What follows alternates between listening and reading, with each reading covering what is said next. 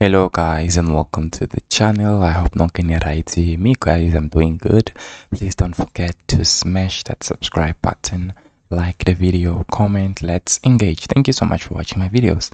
Hey guys, it seems like Junior Kanye has had a change of hearts about his opinion on Zwane and Kaizer Chiefs.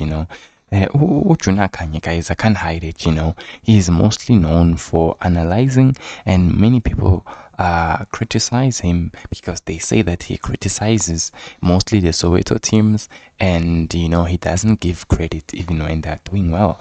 That's what people are saying, and he's a Sundowns fan. That's what a lot of people are saying. But when Sundowns does well, he doesn't really when they do bad, sorry, he doesn't really criticize on them. But yeah, asikolapo guys. But it seems like he's had a change of heart regarding Kaizer Chiefs, and particularly Zwane. I will shortly quote what he had to say about Zwane and Kaizer Chiefs. He says, "I think most people do not realize how Coach Zwane is. This man changed Kaizer Chiefs a lot.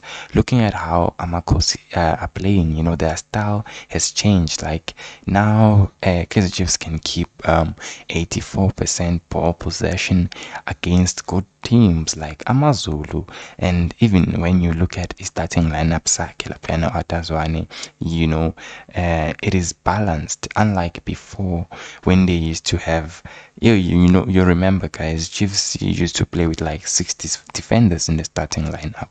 So he says that now it is balanced, and he says that also he likes the fact that Uatazwane, he doesn't have a favoritism. When a player is not performing, uyamdropa. Aketi, he judges based on your performance, and when the team is not doing well, he will simply just drop you. So this seems to be like a compliment. It seems to be like an optimism weights from Lapena Ujuna Kanye. So yeah guys, I don't know what you guys think, but I totally agree with what he is saying. Kaizer Chiefs has changed. This Kaizer Chiefs that we're looking at now, it has transformed. It is offensive. It is dangerous.